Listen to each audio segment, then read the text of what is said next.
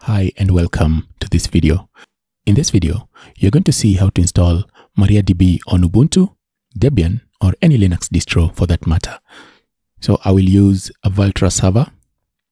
Even on a VirtualBox virtual machine, you can still follow along as long as you're using Linux.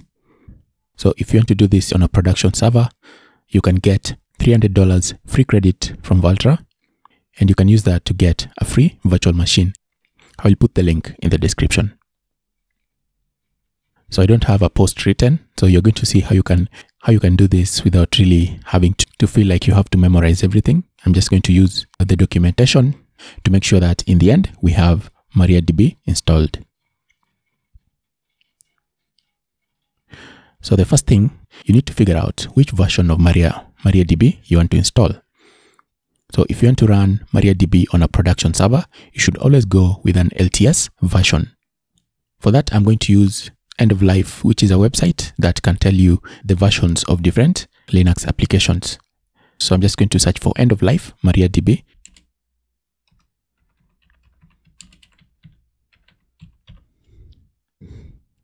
I will click there, MariaDB End of Life. The latest LTS version is 11.4, so that's the one you want to install if you're going to use this in a production environment. You can also go with the LTS version of 10.11 versions, and this one ends in 3 years.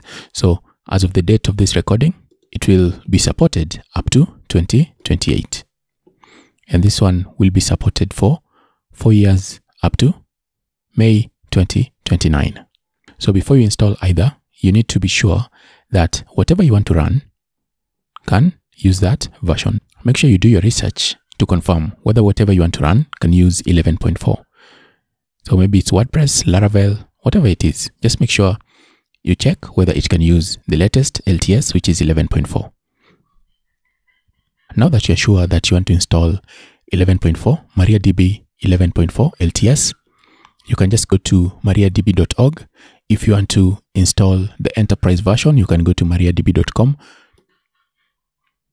So I'm just going to go to mariadb.org. So once you go to mariadb.org, just click there on download.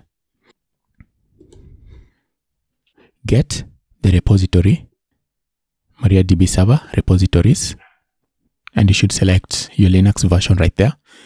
In this example, I'm going to use Ubuntu 24.04. Choose a MariaDB version. We've already established we want to install 11.4 LTS. Go with that. I will select 11.4 LTS. And that's pretty much it. So once you've selected your Linux distro from there, everything you need to set it up on your server is here. If you're on Red Hat and related, I might do another video. Yes, I will do another video, but it's just the same process. Come here. Maybe you want to install it for rel 9. Just select rel 9 and then create this file and copy that inside of your yum repo.d. I will do a next video for how to install it on Red Hat related operating systems. For this one, let's go with Ubuntu, and I'm just going to go with my Ubuntu 24.04. So next thing, I'm assuming you already have your server. So the next thing is to log into your server. So I'm going to go log into my server. I'll come back to Vultr. I will copy my IP.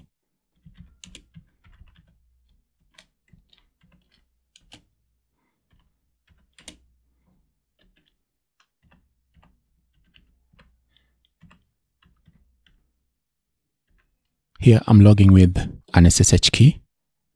If you don't know how to do this on Vultr, I did a video about how to deploy a Vultr server using an SSH key, and I'm going to add the link in the description below. This is a brand new server, so I'm going to first of all update the server.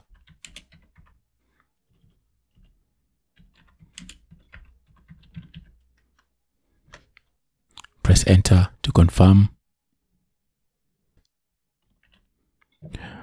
The next thing, I can just do an apt search to see if there's any MariaDB repository already available with the default Ubuntu. So I can do that by searching for MariaDB. So if I search for mariadb server, let's see. Okay, we already have a version here.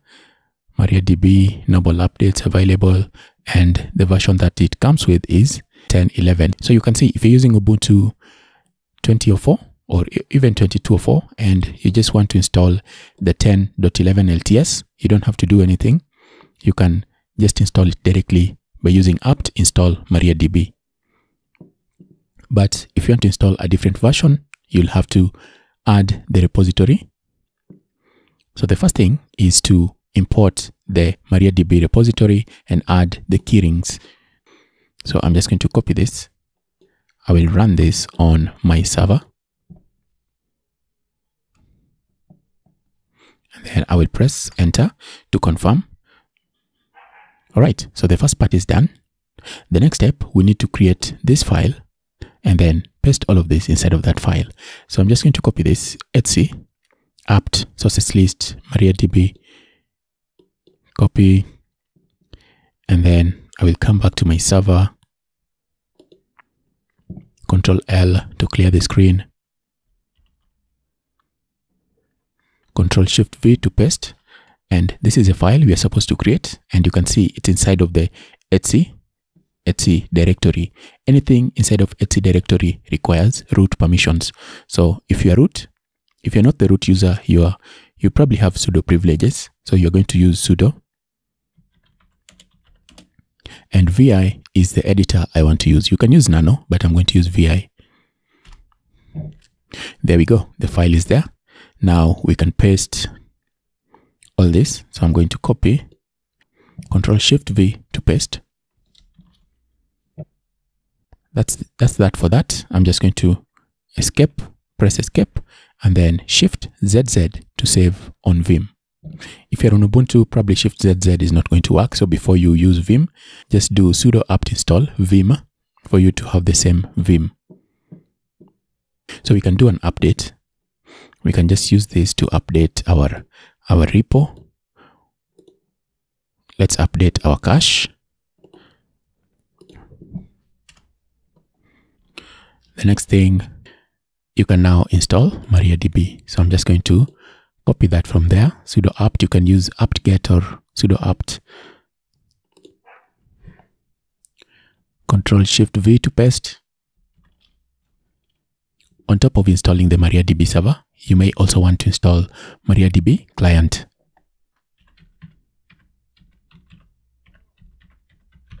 Enter. Accept.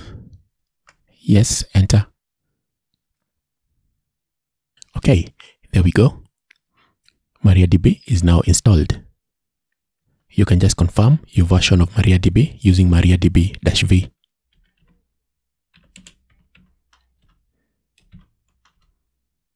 And you're going to see that your mariadb is 11.43, and that's the version we wanted to install. And it doesn't end there. You still need to secure mariadb server. You can secure your mariadb server by running MySQL secure installation. Of course, if you don't remember the command, our friend is Google. Just go to Google and search for secure mariadb. And the command is MySQL secure installation. There you go. There. So I can just click on it and just run MySQL mariadb secure installation. Let's go back and we're going to run that, paste, enter, and it's going to ask you a series of questions. Just answer them. They are self-explanatory questions that you can work your way through. So the first one, enter current password for root. Right now, it doesn't have a root password, so I'm just going to press enter. It's going to set a root password. So unless you're the root user on this server, you can't log into MySQL as a root user without the root password. And then switch to Unix socket. You can switch to Unix socket. That will listen on the Unix socket and you don't have to use ports. So I just press enter to accept the default. Every time you see capital Y, that means that when you press enter, that is a default. If N is a capital, then that is a default. In this case, Y is a default. So you can press enter. You can change the root so you can safely answer no. but you can change the root password. If you have a specific root password that you want to use, you can generate a password and come and use it here. So just as an example, I'm going to change the root password by pressing enter. And I'm going to enter my password. So make sure it's a very strong password.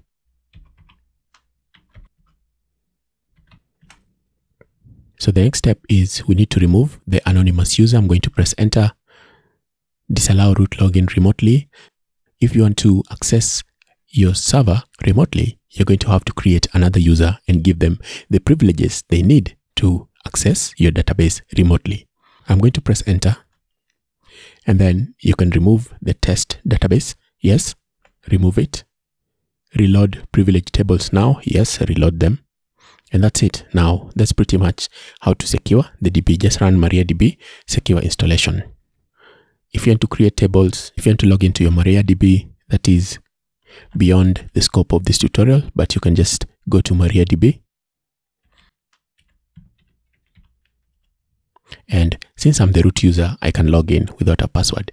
If you're not root, you're going to need a password. And the moment you access your database, you can see your database server.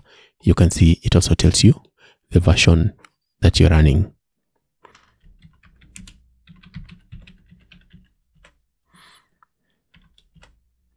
There you go. You can see your database is there. All right, that should end it for this video.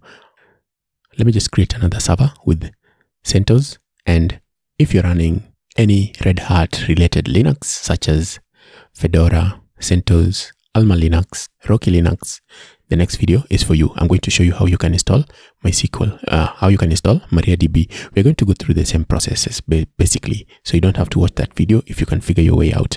But if you want to see this step by step, watch the next video. And then after that, I'm also going to show you how you can access your database remotely. Let's say you want to work on your local machine. I'm going to show you how you can allow your IP if you have a dedicated IP. See you next time.